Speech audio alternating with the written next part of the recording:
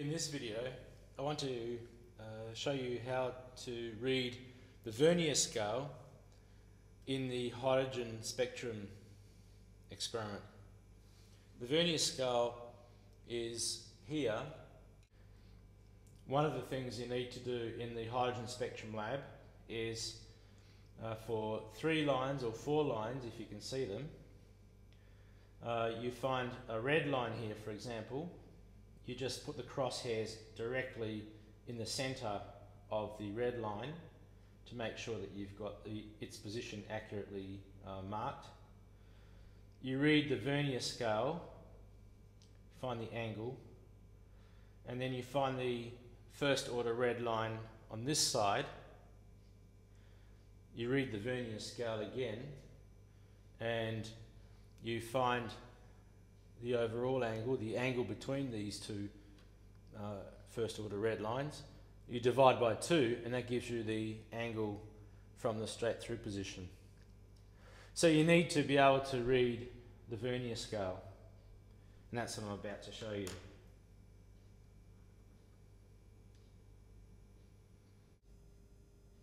So here is the vernier scale. Suppose that you've lined up the centre of the crosshair with, the crosshair with the centre of a line, say the red line, the first order red line, on one side of the central maximum. So notice that you have a main scale along the bottom here, this ring here, 100, 110, that's 105, that's degrees. So you have 101 degree, 102 degrees, 103, 104, 105 degrees. Also marked are half degree points. Half a degree is 30 minutes. So actually what you've got along the main scale is 100 degrees and 30 minutes, 101 degrees and 0 minutes, 101 degrees and 30 minutes, 102 degrees and 0 minutes, 102 degrees and 30 minutes, 103 degrees and 0 minutes, and so on. To read the position of the crosshairs at the moment, look at the fine scale at the top here and see where the 0 mark comes down on the main scale. So this is the 0 mark there, and right now it's sitting between 100 degrees and 30 minutes and 101 degrees and 0 minutes. So the position that you're looking for is between 100 degrees and 30 minutes and 101 degrees and 0 minutes. Write that down. It's between those two numbers.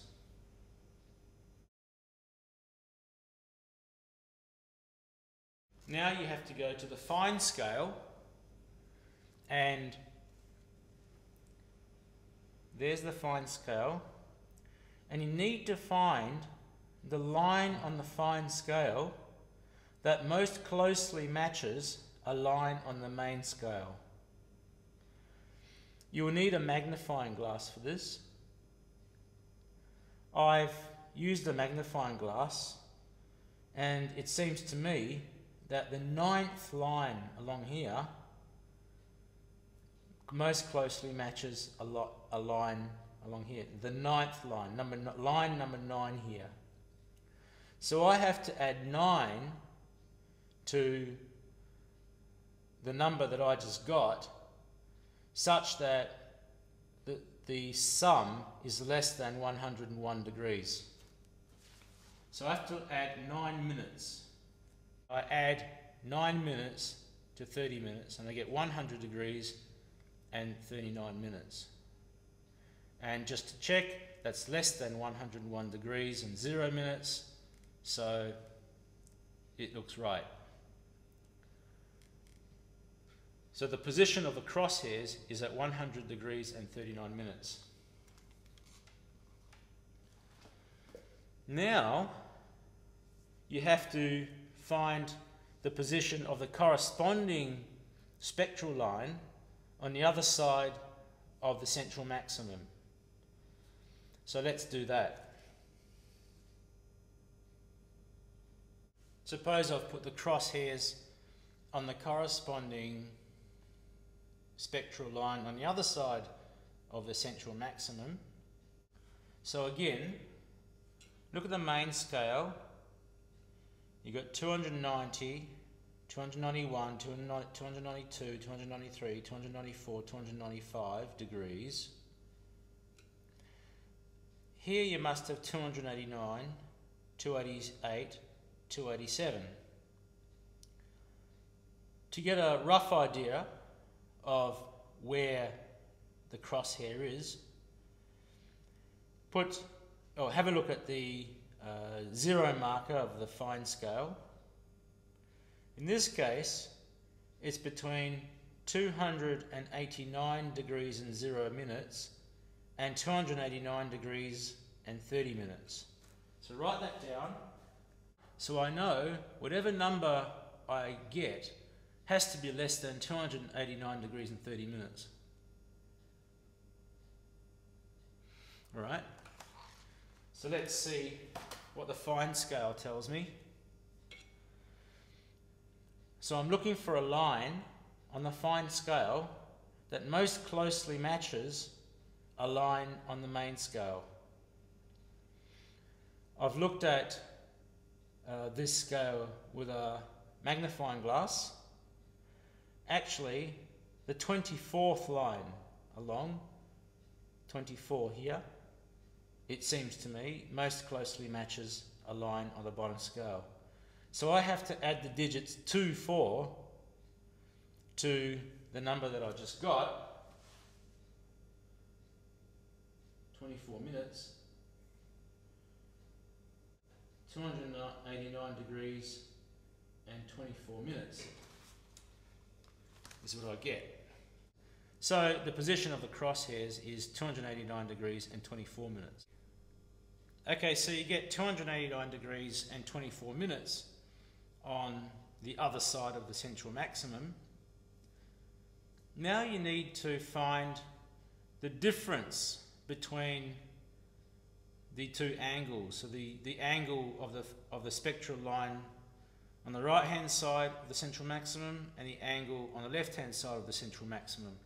Now that's a little bit tricky because to get to the left hand spectral line, you had to cross the 360 degree mark.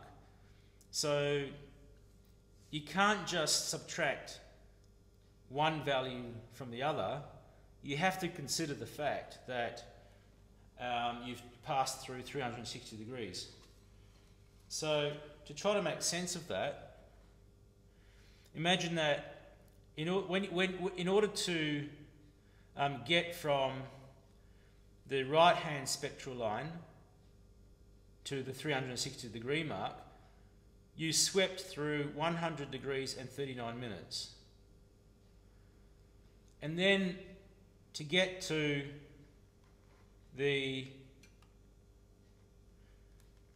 spectral line on the left hand side,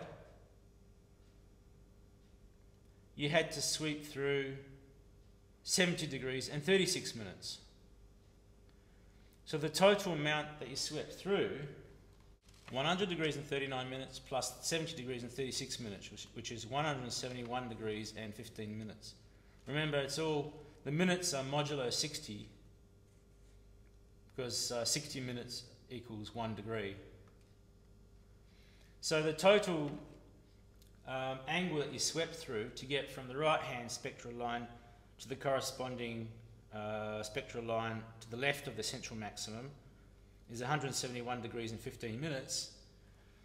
So to get the average angle of the spectral line from the central maximum, you divide that by 2.